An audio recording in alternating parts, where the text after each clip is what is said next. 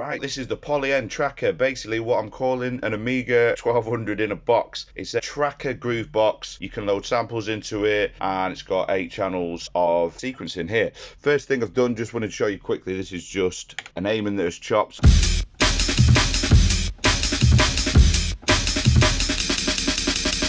And then you go to your pattern page, and like the Amiga, you can put in pieces of that clip. Equally here, you can add different effects. So I've got reverses and rolls. Check this out.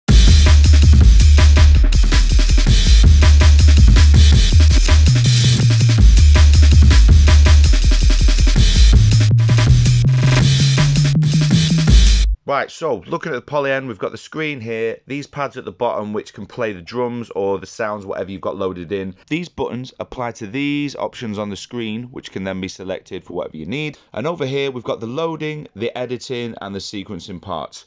The Polyend can also be charged by a USB portable charger, which is really useful for making beats on the go. So I've had this less than 24 hours and I've just made a few little tracks in it. Let's have a listen.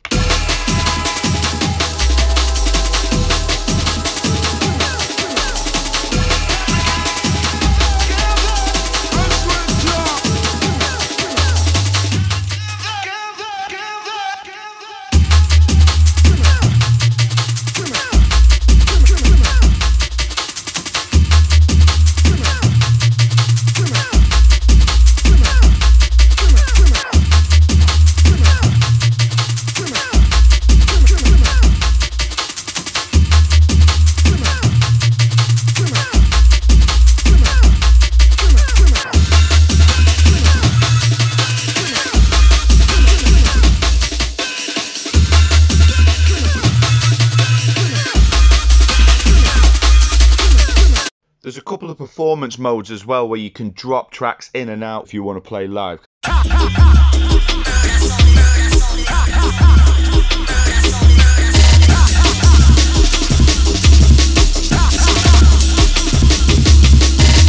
So the tracker has granular synthesis, so you can do things like this.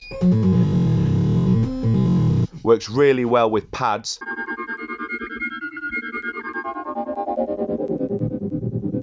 The sample editor has various effects as well that you can apply. So you've got your cropping, reverse, amplify, delay, bit crushing, etc.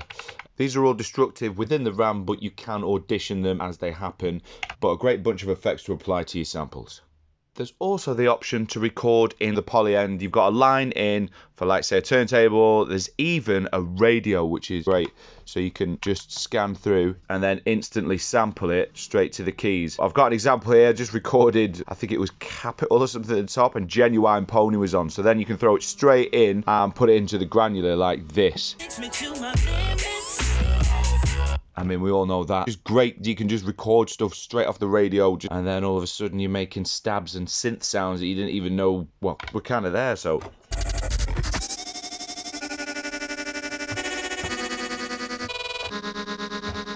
Well useful. You can export your track as stems, which will save straight to the SD card, and then you can drop it into Ableton or Logic or whatever you need to do.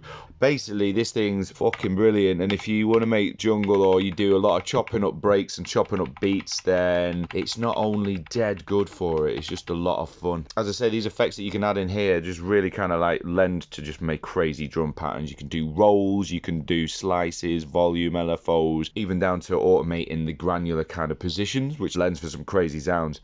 I'm going to be making a lot of jungle on it, and I must say, shout out to Polyend every time. If you want one, go and check out their website. Anyway, lots more to come on Polyend Tracker in a bitsies.